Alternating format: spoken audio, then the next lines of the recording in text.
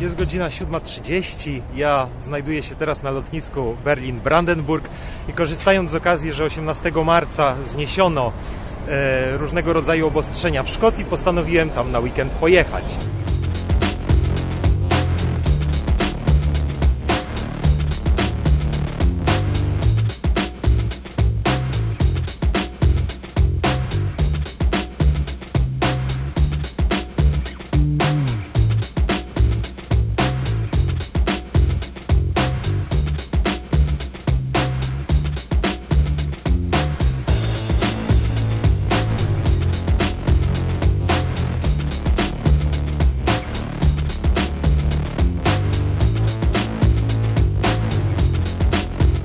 Udało się, przeszedłem przez jedno z najbardziej stresujących miejsc na lotnisku, kontrolę bezpieczeństwa.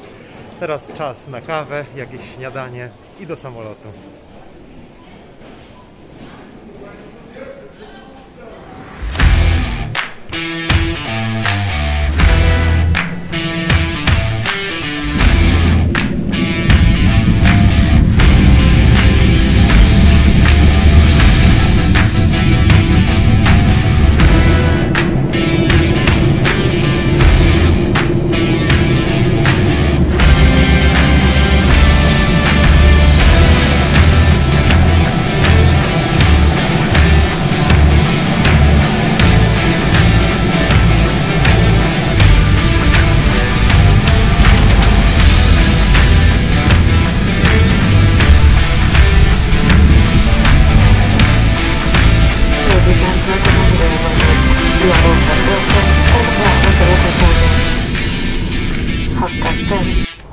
Udało mi się dolecieć do Edynburga.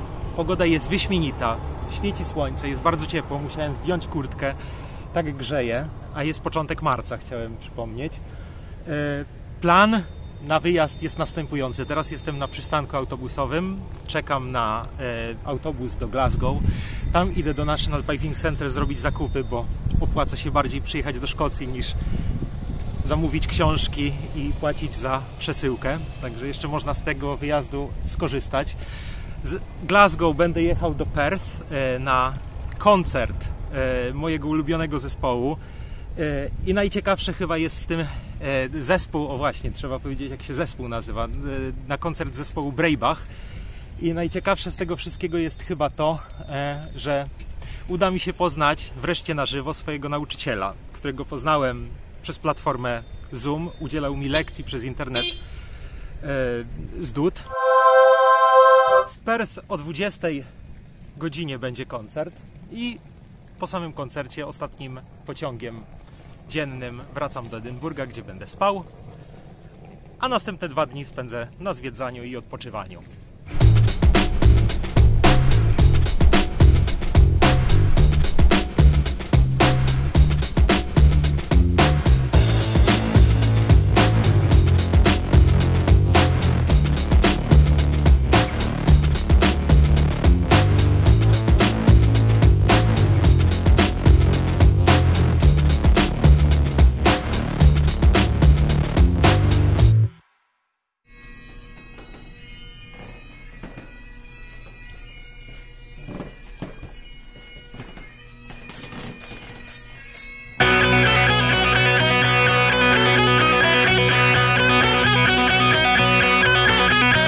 Położone w centrum miasta The National Piping Center jest uznawane za stolicę dudziarstwa szkockiego.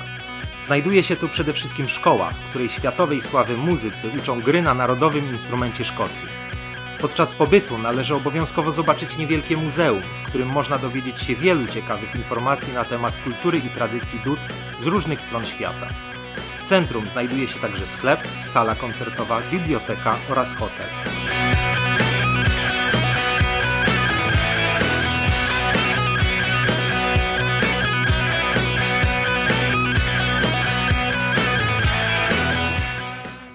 Warto zajrzeć również do restauracji, która oferuje zarówno specjały tradycyjnej kuchni szkockiej, jak i dania przyjazne dla wegan i wegetarian.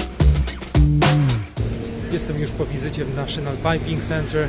Zakupy zrobione, cały plecak się znajduje tutaj. Cały plecak jest zapełniony książkami tym razem. Teraz zostało troszkę czasu jeszcze na spacer. po centrum Glasgow. Jestem teraz na George Square. Pokażę Wam co nieco.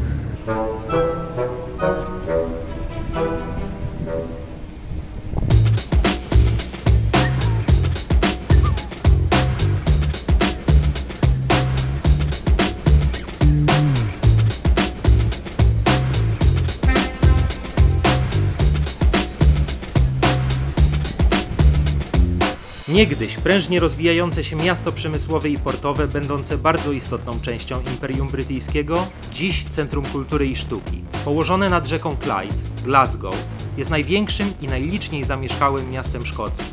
Wśród wielu turystów panuje przeświadczenie, że nie jest ono warte odwiedzin. Nic bardziej mylnego. W mieście, które w 1990 roku uzyskało tytuł Europejskiego Miasta Kultury, można zobaczyć wiele wspaniałych zabytków, uczestniczyć w największej klasy wydarzeniach kulturalnych i spędzić całe godziny w nowoczesnych muzeach.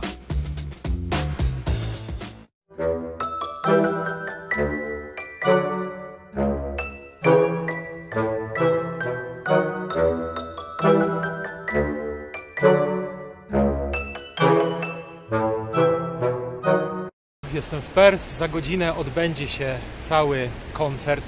Teraz będę się właśnie kierował do koncert hall, w której odbędzie się to całe wydarzenie. Nie mogę się doczekać. Nie śpię ogólnie dzisiaj od godziny 3:50, ale w ogóle tego nie czuję.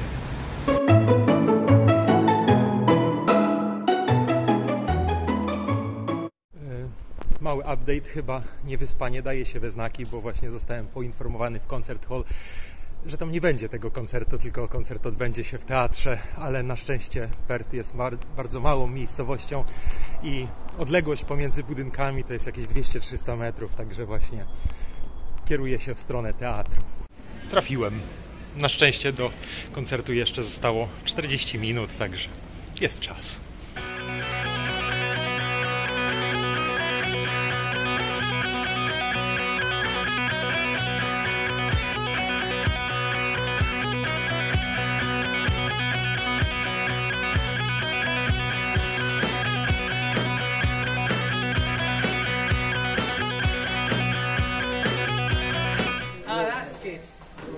I think I got it.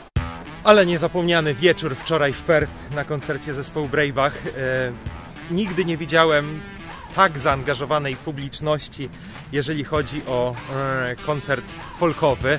Koncert, na którym grają DUDY, także naprawdę cała sala szalała, była zachwycona, wszyscy klaskali. Jestem pełen podziwu, w jaki sposób jest w Szkocji odbiór muzyki folkowej. Dodatkowo udało mi się wreszcie poznać Kaluma, mojego nauczyciela, którego do tej pory znałem przez platformę Zoom. I to też jest bardzo miłe doświadczenie, bo mogliśmy sobie wreszcie na żywo porozmawiać i o dudach, i o różnych innych rzeczach.